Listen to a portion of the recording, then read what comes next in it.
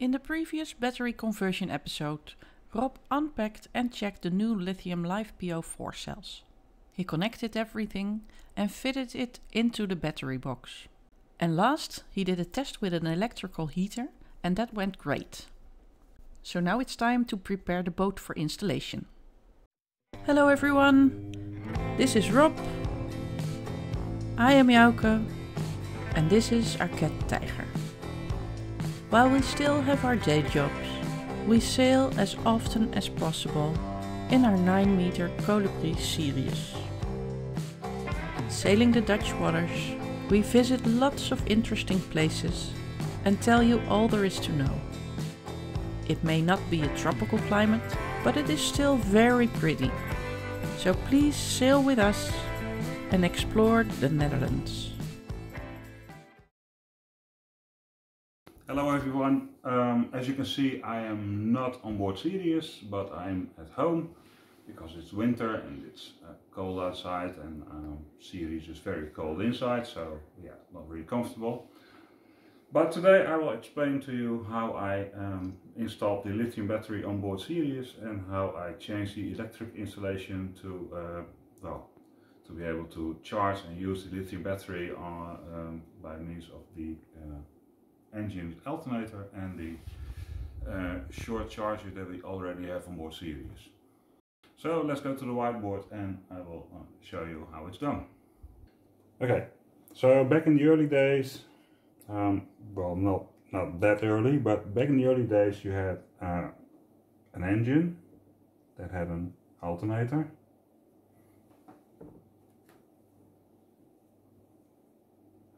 and there was some kind of battery, let's call it lead acid battery. And that worked fine for a long period of time because, well, we didn't have navigation or coffee makers or whatever electric installation. So basically you had the positive wire and the negative wire coming from the alternator back into the lead acid battery, which was also used to start the engine, of course. Okay. Later on, when we needed to be more independent, there was some kind of charger which runs on shore power. The charger was usually connected to some kind of wall station, and it was also connected, of course, to the small installation, electric installation that we have on board. So that's negative and red for positive, and that was it. So there was now a way to charge your battery without the engine running for winter storage or long periods of time when you were not on board. But vessels became more luxurious, so there was a need for a second service battery, which was usually some kind of AGM or deep cycle lead acid battery, and that was used to power lights on board, sometimes even navigation, and maybe VHF, television, whatever. This battery was just connected to the rest of the installation, and sometimes there was some kind of a relay or switch or whatever between the engine battery and the service battery, but well, this was basically the very simple electric schematic of those days. Currently we have the lithium battery available for a reasonable price, so we switched to the lithium battery instead of the not very good lead acid deep cycle batteries.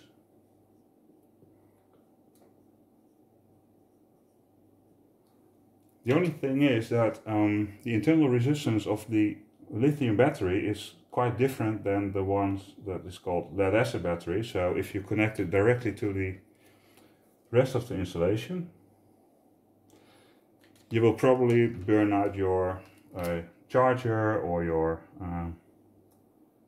alternator, and so that needs to be changed or adjusted, or it just doesn't work.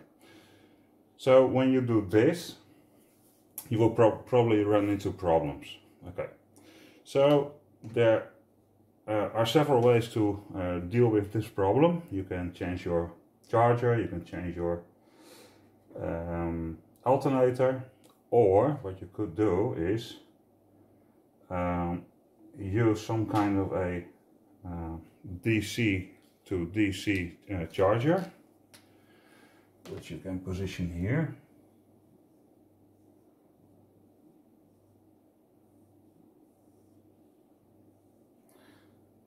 It is connected to the common negative.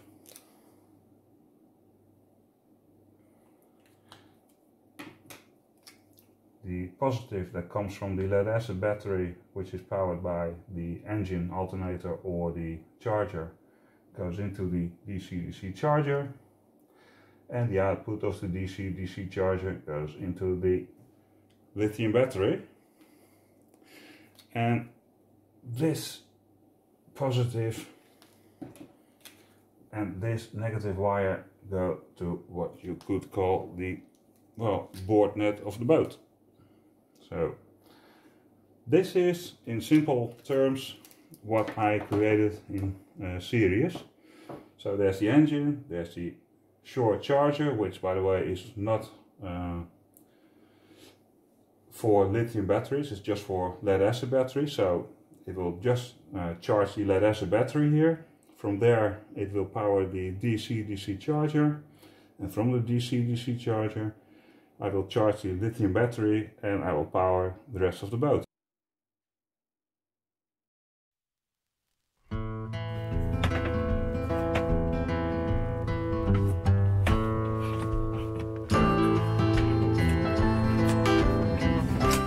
Okay, well, there's the hose for filling the water tank. It's a little bit in the way, maybe. So the smallest size here is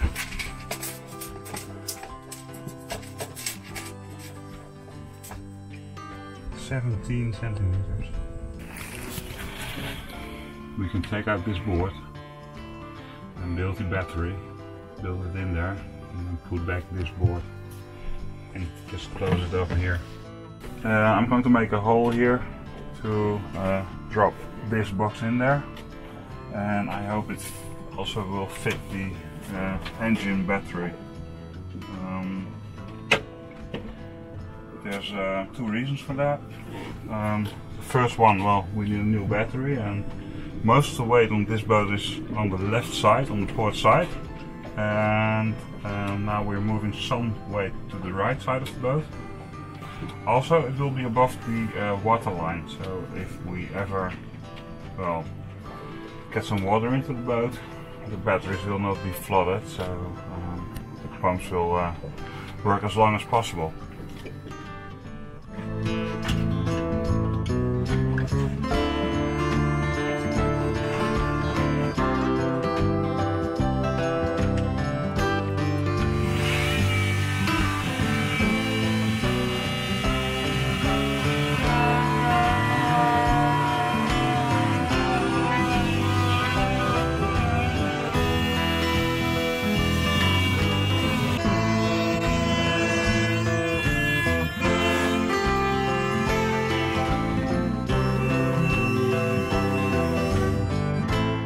And now we have a hole.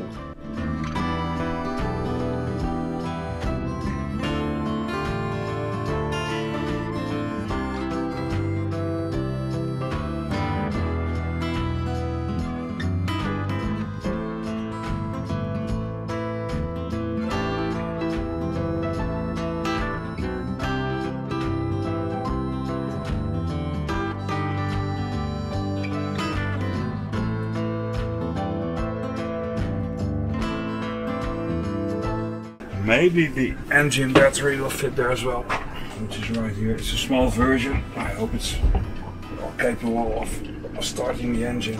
Yeah. If not, we'll just use another one. Will it fit there as well? Might. Well, you can almost fit in there yourself, so.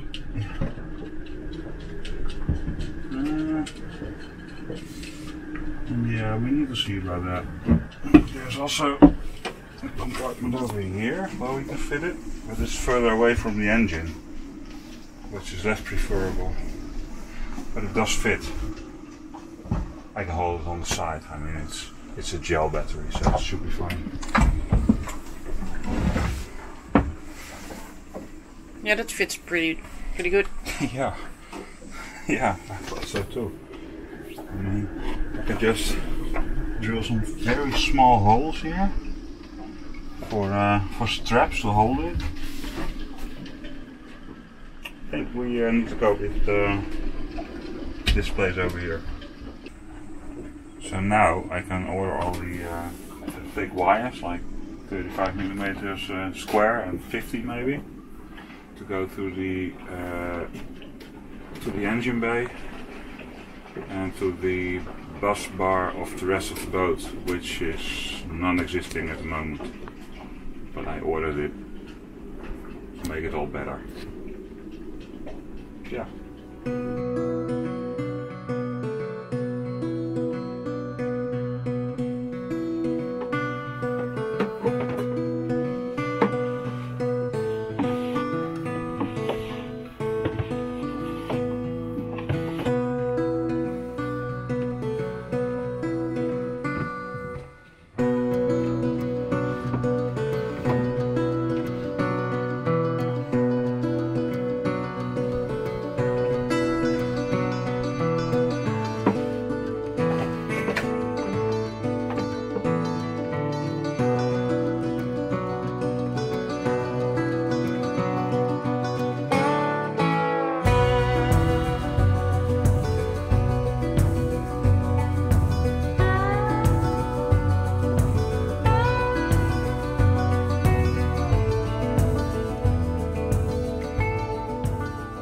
Rob has a little bit of work to do still to run all the wires, but let's not bore you with that.